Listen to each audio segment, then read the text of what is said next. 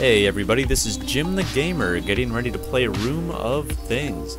This is a brand new point-and-click adventure game. Same maker as House of Items. You probably remember that one from back in 2012, I want to say. This is a brand new one though. Same maker, as far as I know. Man, just rave reviews all around. Everyone's played it so far has been coming to me telling me you must play this game. So from the looks of it already, this main menu, the music sounds great, looks like the graphics are decent. I'm eager to hop into it, so let's do it. Let's give it a try. I don't know really what to expect, but it seems like a similar premise to the first one, so let's just see what we're up against here. Actually, you know what? First of all, I should probably check the default difficulty. I don't like it to be too easy.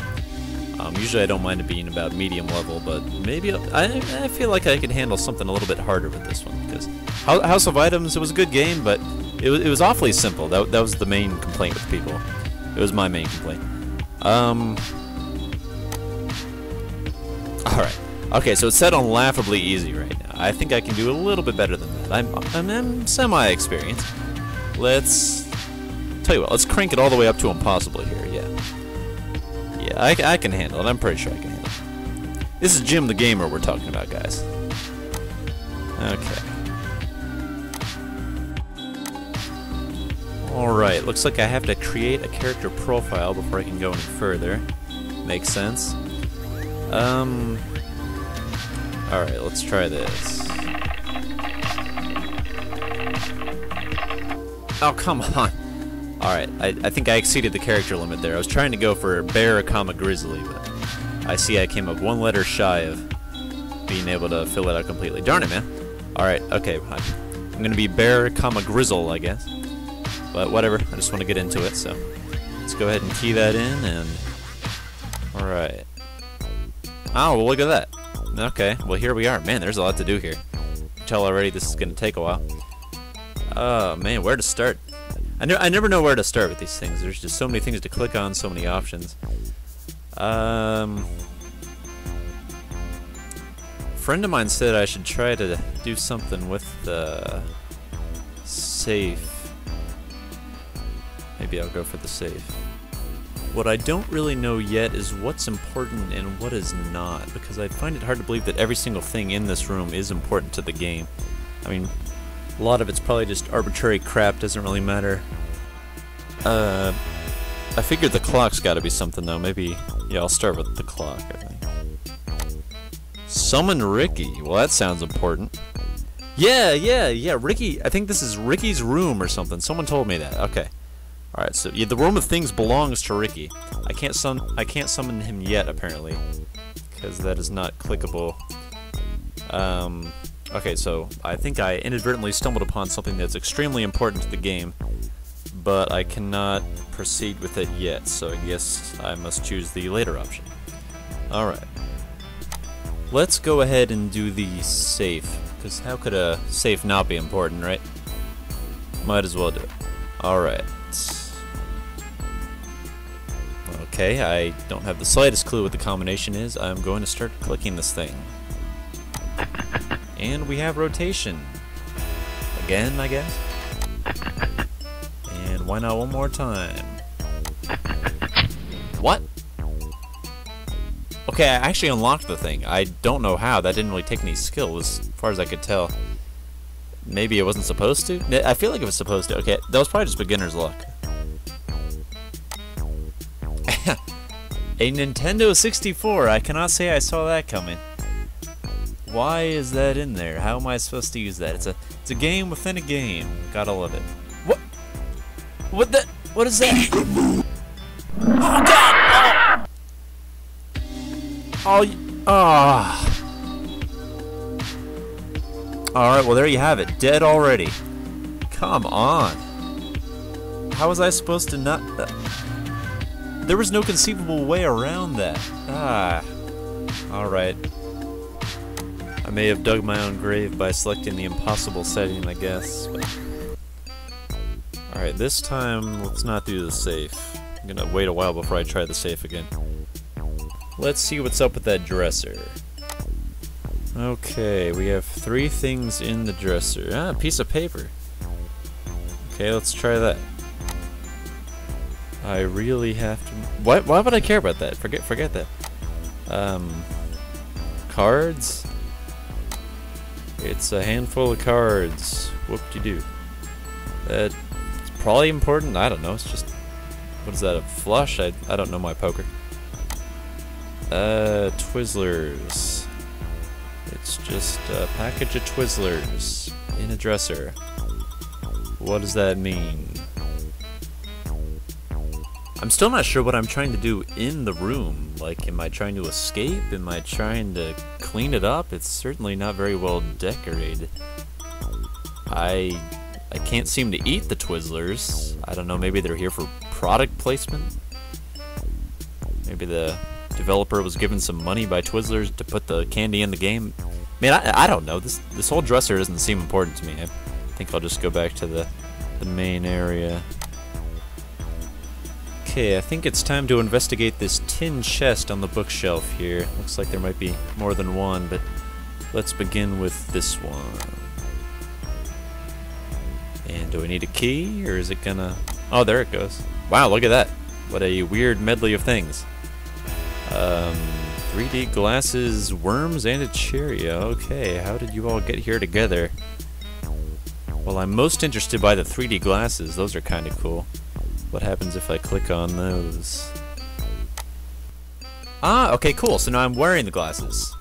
I'm physically wearing them, and I can now see this message on the underside of the chest. I hate homework. Okay, what? That does not seem like it matters to the plot. Why was that written in special ink that I could only see with the glasses? It's just something like a 5 or 6-year-old kid would say, which I assume is Ricky. Ricky, the owner of the room, that is. But why write it on the underside of a tin box? That does not compute to me. The two messages I have found now, just to recap, are I really have to go to the bathroom and I hate homework, which both just seem terribly juvenile and not coded or anything, so I don't know why I needed to find them. But do the worms do anything? That one does not. How about this one? Nope. Okay, both the worms are just for show, I guess. Well, how about the Cheerio? Oh! Okay, what is this? Numbers. A numeric Cheerio. This is clearly important, unlike the message I read with the glasses. Okay, that is probably something that I will have to use later. I do not know what it means yet, so I can make a mental note of where to find that. Okay. So, we got more candy down on the floor there by the desk. I forgot about those when I was looking at the Twizzlers. The Twizzlers didn't seem to do anything. The chocolate might, so might as well find out. Oh, weird. Okay, they're covered in ants. Gross. So, am I supposed to clear off the ants so Ricky can eat his chocolate, or...? Oh, okay. Alright, so I click an ant and the ant goes away. Actually, it's altogether possible that I'm killing the ant when I click on it. I hope that's not the case. I'd feel a little bad about that, but then again, they are kind of invading the chocolate, so let's keep clicking the ants. Goodbye. And goodbye to you, sir. No? Oh, what? What is... Oh, no! Oh, the Ant Lord. Alright. Buckle your seatbelts, kids. Dinner utensil? Look at this guy. Coming at me with a fork? How can he even lift that? Alright, you know what, buddy? Maybe you haven't heard, but JimTheGamer don't take no prisoners, so... Probably gonna have to flatten you right here, right now. Kinda wish I had better attacks, though. I can't click on half of these. Atomic Banjo would probably do the trick. I feel like I shouldn't need much to defeat this ant with a crown, so... Insult, maybe? I'm kinda curious about Insult. I'm not sure what that could possibly do in terms of damage, but... No! Look at that. Just demolished his fashion confidence there. Alright. Oh, jeez, look at that thing. Oh, man. Why don't I have one of those? I don't even have the nuclear banjo or whatever it was. Let's go ahead and give him a stomp this time. This guy needs a good stomping. if you ask me. Whoa. Yep, that'll get the job done. Wow. For the record, my foot is not that big. Hey, what the crap? Dude, that's my mom, man. Man, screw Antlord, that was low. I'm glad it only did 20 damage. That was ridiculous. Come on.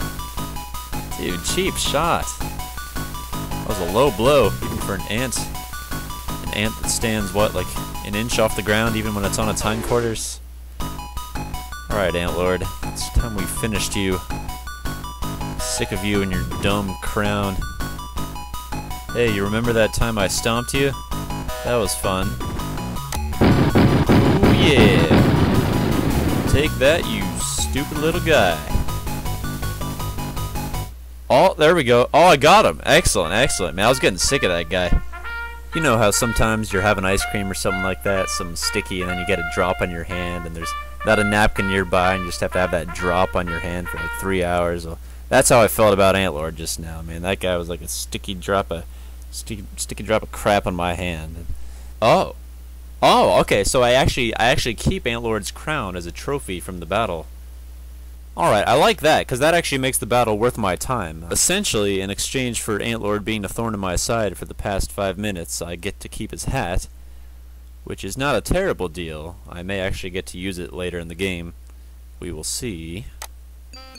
Now would probably be a good time to save, actually, because I would rather not have to do that again. Okay. Alright, so as far as the chocolate goes, I figure now that it's unguarded, I should just click on it. Oh, okay, so I eat it. I eat the chocolate. Okay, I don't know if Rookie's going to be happy about that. But you know what? I don't really care about Rookie right now. He's gotta do something about this ant problem. This chocolate is so delicious. I just can't help myself. Oh no. Oh, not one of the. Oh! Oh! Okay, well I did just save. So thank goodness for that.